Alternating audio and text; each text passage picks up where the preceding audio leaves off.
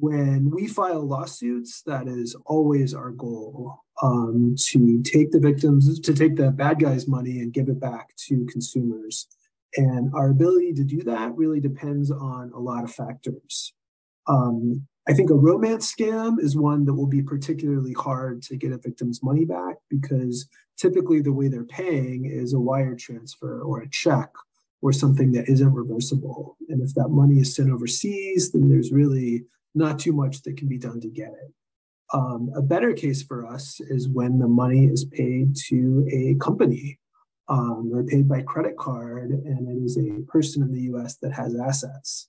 When we file lawsuits, we get court orders that can let us freeze assets, and if we win lawsuits, we can give the money back to the victims. That's really one of the most important things that we do. So it really depends on the scam, and it depends on how the money is sent and who keeps it.